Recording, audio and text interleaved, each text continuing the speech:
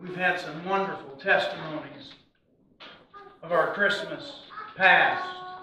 But you know, what about our Christmas futures? Turn with me, if you would, in your Bibles this morning to John chapter 6. You know, I told Brother Johnny earlier this morning, I said, this isn't going to be a normal Christmas service.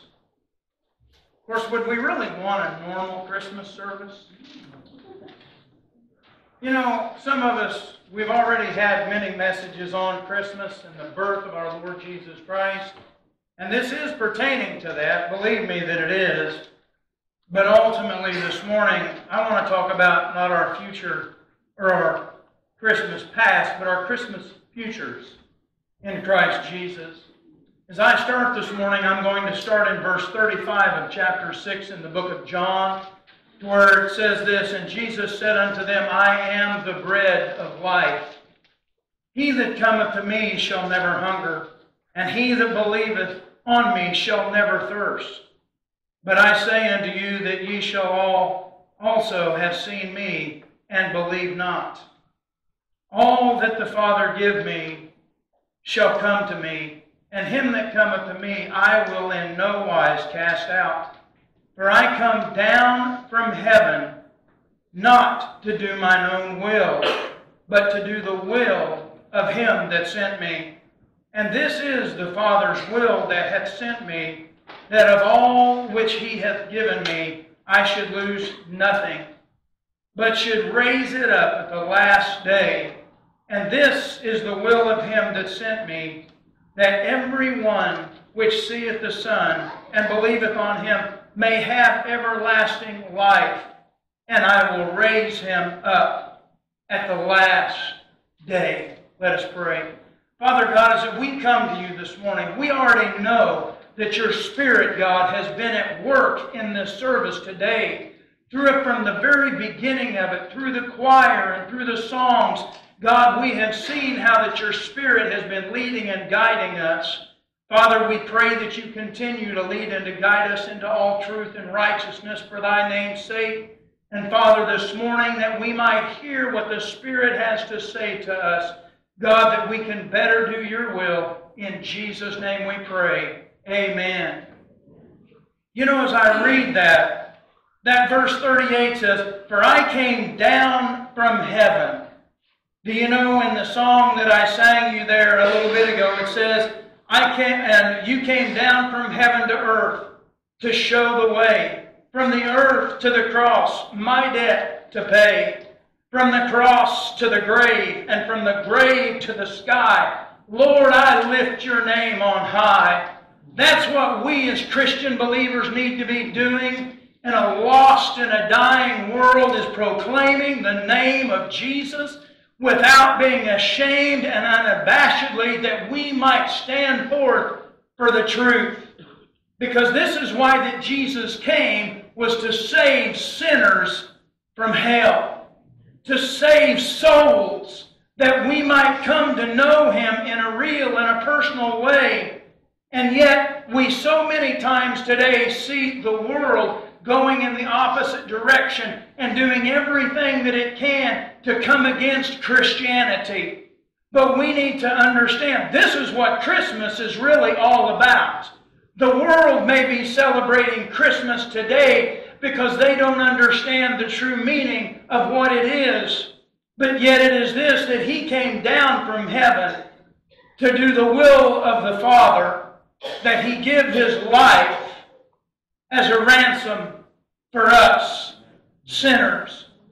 John 3:16 and 17. Turn with me there if you would. We have several scriptures to go through today, but I want you to know that God's love, he loved us so much, he was willing to go the extra mile. Do you realize that there was no other way for us to obtain salvation except God pay the price for us? In fact, whenever that John went to heaven and that he saw the revelation of Jesus Christ and was allowed to see that, and there came the time to when they looked in the heavens and they looked in the earth. They looked everywhere for someone that was worthy, and yet no one was found worthy to loose the seals. And John said, I wept. Oh, to God that we might have weeping within our eyes, because we have a passion of an understanding of what the gospel is all about. And John began to weep, and as he began to weep, one of the angels or one of the men came up to him and said, Weep not, for the Lion of the tribe of Judah hath prevailed to loose the seals. And who is that but Jesus Christ Himself? He came as the Lamb of God, the living Lamb of God. And I want you to know that when He came as that Lamb, but He is coming again as a Lion of the tribe of Judah. He is coming as a warrior to lead in battle, to lead in war. And He's going to lead us to truth and to righteousness for those who will stand in Him who believe. But John chapter 3 and verse 16 and 17 says this, the most quoted verse in the Bible, For God so loved the world that He gave His only begotten Son. Right there is the gift, to where it says that God gave His only begotten Son, that whosoever believeth in Him should not perish, but have everlasting life. For God sent not His Son into the world to condemn the world, but that the world through Him might be saved. That was even what the angel had told Mary, Joseph, that He was going to be there to save His people from their sin. And He is saving us from our sin because we are His people, because we have accepted Him. But for God so loved the world that He gave. That's the true gift that ought to be under the tree, is Jesus. And each and every one of our hearts this morning, we should have that gift underneath our tree. In Matthew, in chapter 2, turning with me back there, we find, I'm not going to go through the whole story this morning, but I am going to start in verse 9 of chapter 2, because we see the wise men that came from the east, the far east, that came bearing gifts to Jesus. They had went and they had looked and they had searched. They were looking in the Scriptures, and actually these were considered magi. And as that they were coming, they were going off of prophecy from the Old Testament, in which that they had been looking for and waiting and hastening unto the coming of the Messiah. And as that they went to see Jesus. And in verse 9, and it says, And when they had heard the king, excuse me, having a little trouble with my voice, give me grace. And when they had heard the king, they departed, and lo, a star which they saw in the east went before them till it came and stood over where the young child was. They had been looking, they had been searching, and this star that they were following, it literally led them to where that Jesus was at. Now you can look up in the sky and you may not see any stars moving or whatever, but this star moved. According to the Scripture, this star, they followed this star, and when it got to where it stayed there, because that's where the King of Kings was at. That is where that these magi were going to worship and to bring offerings and gifts. In verse 11, And when they were come into the house, they saw the young child with Mary his mother, and fell down. Now they fell down and worshipped Him. And when they had opened their treasures, they presented unto Him gifts, gold and frankincense and myrrh. Wow. They came bearing gifts. This wasn't something that you could pick up at Walmart and just simply give to someone else. These were gifts that were given to kings, that were given to royalty, because they knew who they were coming and they were worshiping. You see, we are not supposed to bow our knee and to worship to anyone except the Lord. Even in the book of Revelation, when you see John, there were times that he was just so overwhelmed that he fell down in front of angels and up there thought, we're going to worship, I better worship. And it's like, no, the angel said, no, do this not, for I'm just a fellow servant. I'm just a fellow brother of the Lord. Don't worship me. because God is the only one that is to be worshiped. But they came bearing these gifts, and they knew who they were worshiping, and they bowed down, and they began to worship the King of Kings and the Lord of Lords, because He was worthy of their worship. I'm excited. I may not have a good voice, but I'm excited, because I believe this. If we believe this morning, it should change our lives. It should change the way that we live. It should change the way that we treat our fellow humanity. Whether saved or unsaved, we should treat them the same way that Jesus Himself would treat them. To love our enemies, to do good unto them. It's easy to do good to those who simply do good to you. Try doing something good to somebody who hates you. And the Scriptures tell us you'll heap coals of fire upon their head. But it'll be to the glory of the Lord, because you'll be acting like your Master. Turn with me, if you would, to Colossians in chapter 1. You see, in Colossians in chapter 1, we find out how that Jesus is actually spoken here in the first chapter.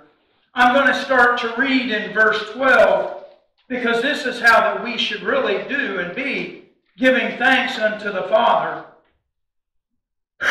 which has made us meet to be partakers of the inheritance of the saints in light. Do you realize that we are partakers of the saints in light? Because those that have gone on, those that have already entered in to His presence through the passing of life, we too shall enter into that if we tarry long enough. But I believe it's possible that we're just going to be raptured out of here. Don't know when, don't know, but I'm believing in my heart that it's close. Whether it is or whether it's not, and whether I die in this life or whether that I'm translated at that time, we need to maintain the faith. Verse 13 says, who hath delivered us from the power of darkness and hath translated us into the kingdom of His dear Son. Woo! I'm going to read that one again. Who hath delivered us from the power of darkness and hath translated us into the kingdom of His dear Son.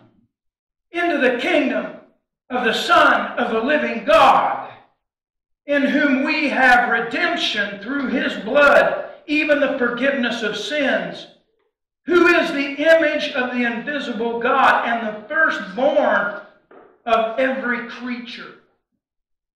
I want to say something here. Who is the image of the invisible God? Whenever that in John chapter 14, in fact, just go back there with me. John chapter 14. I hadn't planned on doing this, but we're going to do it anyhow. John chapter 14, verse 5. Thomas said unto Him, Lord, we know not whither Thou goest. How can we know the way? Jesus said, I said unto Him, I am the way and the truth and the life. No man cometh unto the Father but by me. If ye had known me, ye should have known my Father also, and from henceforth ye know Him and have seen Him. Philip said unto Him, Lord, show us the Father. It sufficeth us. And Jesus said unto him, Have I been so long with time with you, and yet hast thou not known me, Philip? That he that hath seen me hath seen the Father. And how sayest thou then, Show us the Father? You see, if you've seen Jesus, you have seen the Father. That's why the Word is so important. Go back over there to Colossians. So there in verse 15, to where that it says, Who is the image of the invisible God, the firstborn of every creature. For by Him were all things created that were in heaven and that were in earth, visible and invisible, whether they be thrones or dominions or principalities or powers. All things were created by Him and for Him. Wait, I thought Jesus was born 2,000 years. No. Jesus has always been, because He has always been with the Father. The Scripture says that He came out of the bosom of the Father. He was not created. He came out of the Father, the bosom of the Father, because He is a part of the Godhead. Amen. Jesus is just as much a part of God as the Father is, as the Holy Ghost is, because these three are one. When you've seen Jesus, you've seen God the Father. When you've seen God the Father, you've seen God the Son, because they are one. Jesus talks about this in the Scriptures. And here, this time at Christmas, whenever that we celebrate His birth, He was only born into humanity to be able to come into the natural realm from the supernatural realm in which He came. Do you understand that? Amen. He came from a supernatural realm to a natural realm to save us because He loves us. Amen. If people could get that, they would begin to understand they've got to trade their thoughts for God's thoughts. That's why the world is in the shape that it is today, because they're going by their own thoughts and by the thoughts that the devil is placing in their mind. And you know what? They're doing a pretty good job, because the Christians aren't standing up the way that we should to proclaim the name of Jesus. I'm not telling you to become radical or fanatical or some weird flipped out Jesus freak. If you want to be, go ahead. Amen. But just stand up for Jesus. Stand up for the Word of God, because this world is doing everything that it can to go against the truth of the Word of God, which will stand forever. Amen. Heaven and earth shall pass away, but my Word will stand forever. Amen. How long is that? Forever! So it's still the same today, yesterday, and forever, because I want you to know the world is trying to change the Word of God. It's trying to get the Word of God so far out of its vocabulary. If you speak the Word of God, you're hate speech. You're speaking hate speech. No, you're speaking true speech. And they're trying to silence the truth, because the truth shall set you free. Woo! It will set you free. Verse 17 of Colossians chapter 1. And He is before all things, and by Him all things consist. I like that word consist, because all things are held together. If it weren't for Jesus, it's your that'd be it. But because Jesus, all things consist by Him or are held together by Him. That's what keeps us together. And He is the head of the body, the church, who is the beginning, the firstborn from the dead, that in all things He might have the preeminence, that He might have first place. For it pleased the Father that in Him should all fullness dwell. Now who did it please? It pleased the Father, God the Father, and having made peace through the blood of His cross, by Him to reconcile all things unto Himself. By Him, I say, whether they be things in earth or things in heaven. And you, that were sometimes aliens and enemies in your minds by wicked works, yet now have He reconciled in the body of His flesh through death, to present you holy and unblameable. You can't do that on your own. That can only be done through the blood of Jesus, and unreproachable in His sight. If ye continue in the faith, grounded and settled, and be not moved away from the hope of the gospel. Didn't we mention hope earlier today? Didn't we mention hope earlier today? The hope of the gospel, which ye have heard, and which was preached to every creature which is under heaven, whereof I, Paul, am made a minister. Paul was proclaiming the truth of the Word of God that came from the foundations of the Scriptures, even of the Old Testament. For in the book of Genesis, when God looked upon the face of the waters and the deep, it was the Spirit that went out. whenever that God, Jesus, began to create all things that was going on. And then he said, but yet he wanted to create man, but he created man in his image. You see, animals are not created in the image of God. You are created in the image of God. I am created in the image of God. And I've got to tell you, Satan hates that. Because God loved us so much that God said, let us make man in our image. But yet God had to send His only begotten Son in the likeness of sinful flesh to cleanse us from our sin. Amen. God did that. God did that through the story of Christmas and how that He did this. Turn with me, if you would, to 1 Timothy chapter 3 and verse 16. 1 Timothy 3 and verse 16 says this, and without controversy, great is the mystery of godliness. I like that. Without controversy, great is the mystery of godliness. God was manifest in the flesh. Who was that? Jesus. God was manifest in the flesh. Justified in the Spirit. Who was that? Jesus. Seen of angels. Preached unto Gentiles. Believed in the world. And received up into glory. He was received back up into glory. Now this may not be your traditional Christmas message. Praise God. Amen. Amen.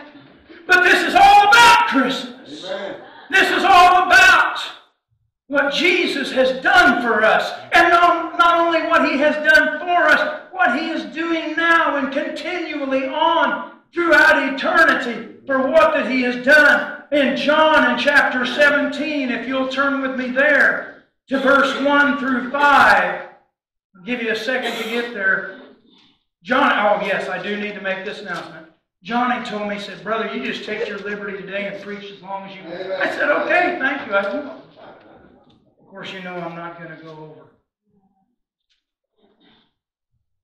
over. John chapter 17, starting in verse 1.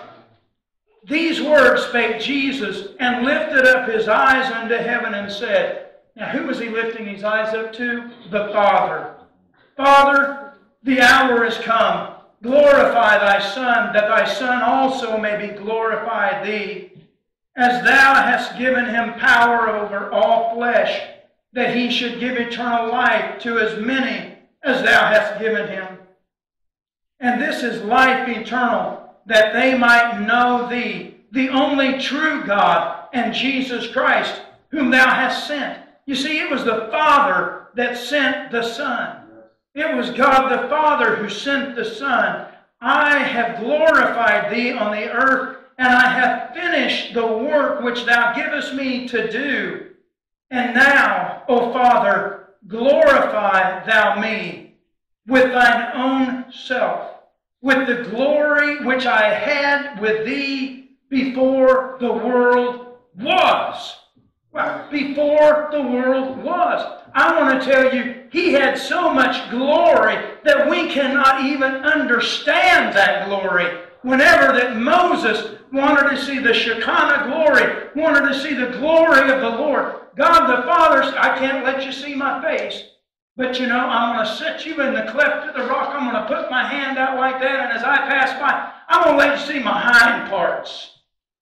And when Moses began to see that, even the hind parts, the trail of the glory of the Lord in that, he had so much of a glow of God on him. When he finally went back to the children of Israel, they couldn't even look at him. They had to put a veil over his face because the glory of God was so bright and shining, they couldn't even look at Moses. What kind of glory must Jesus have came from that he's asking the Father, Father, glorify Thou me with the glory that I had before the world was. Wow. Wow. Isn't that awesome? Verse 24 of that same chapter says this, Father, I will that they also, whom thou hast given me, be with me where I am, that they may behold my glory. That's what I want you to get a glimpse of this morning, is a glimpse of the glory of Jesus, the glory of the Lord, which thou hast given me, for thou lovest me before the foundation of the world. God the Father loved God the Son before the foundation of the world, and it was Jesus who created those things because he placed it into the hands of the Father. You see, there is proper order in everything, and one does not usurp authority over that which is there, which is rightfully given. Jesus humbled himself to the obedience, even unto the obedience of death, the death on the cross.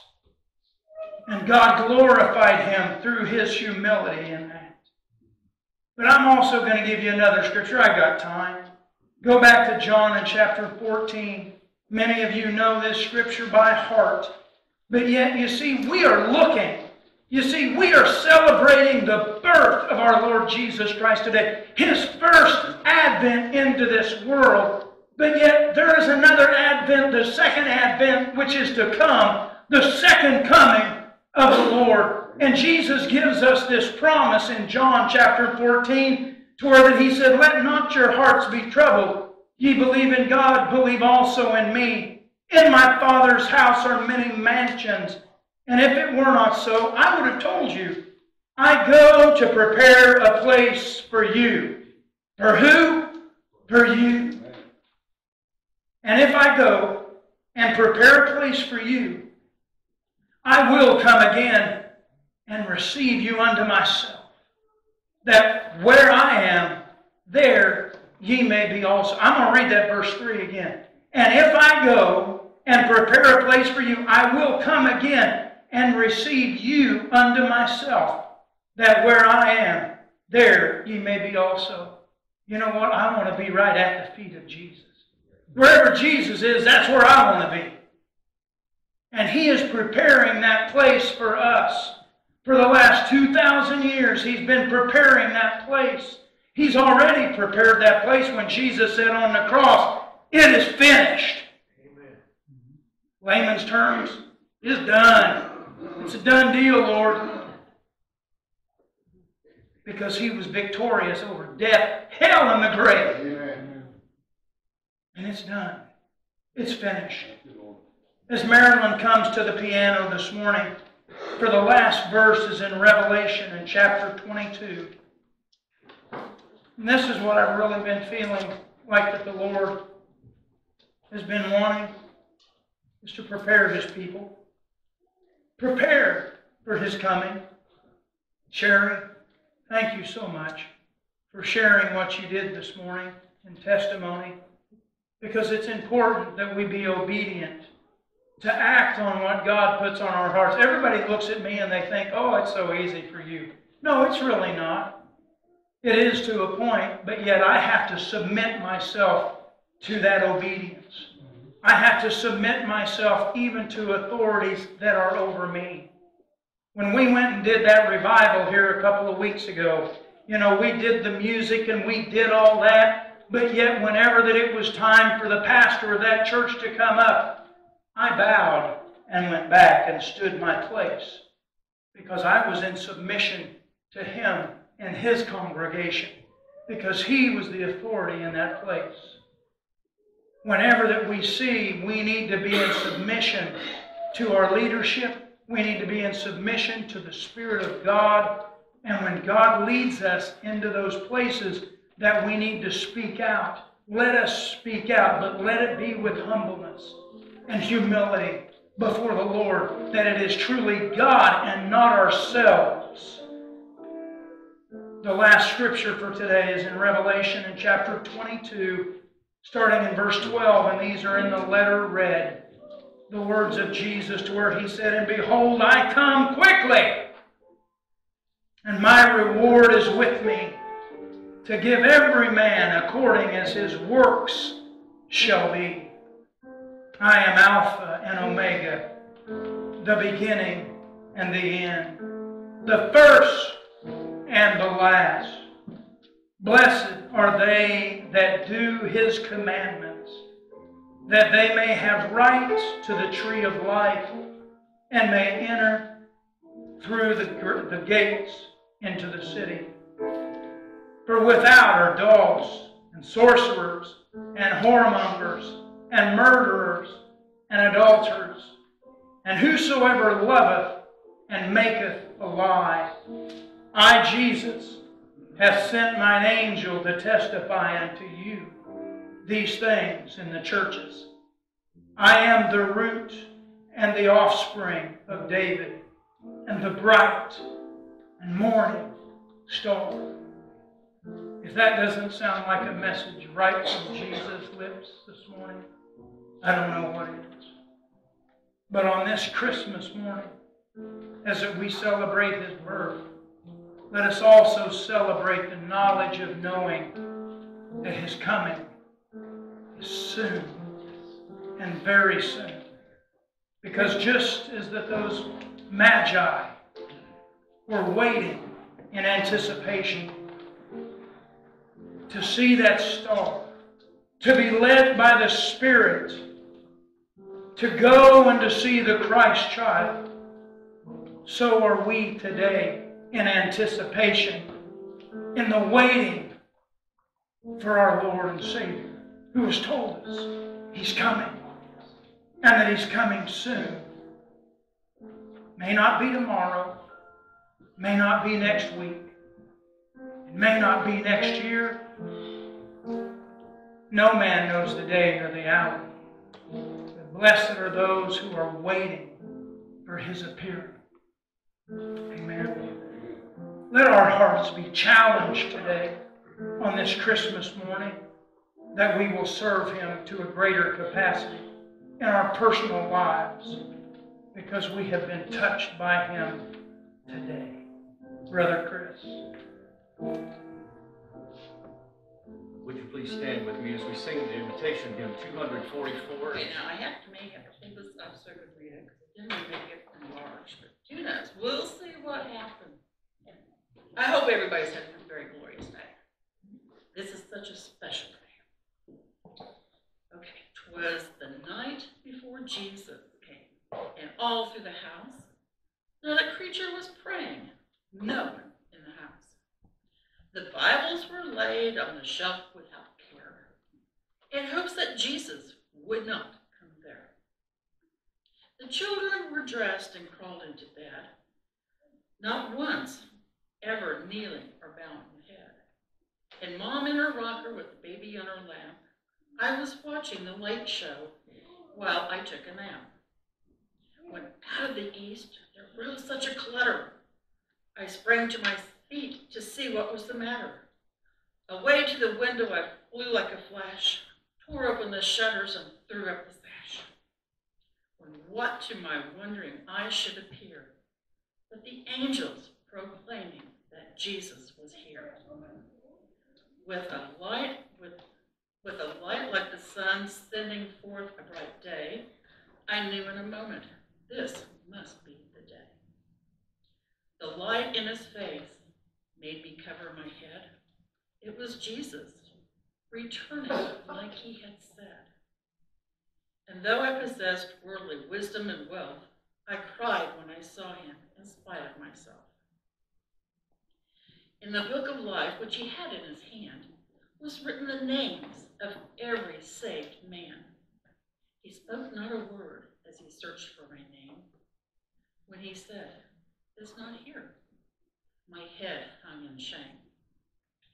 The people whose names had been written with love, he gathered to take them to his Father above. With those who were ready, he rose without a sound, while the rest of us just were left standing around. I fell to my knees. It was too late. I waited too long and sealed my fate. I stood and cried as those rose out of sight. Oh, if only I had been ready tonight. In the words of this poem, the meaning is clear. The coming of Jesus is drawing near.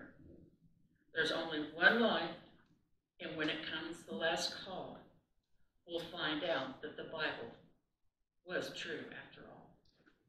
Amen.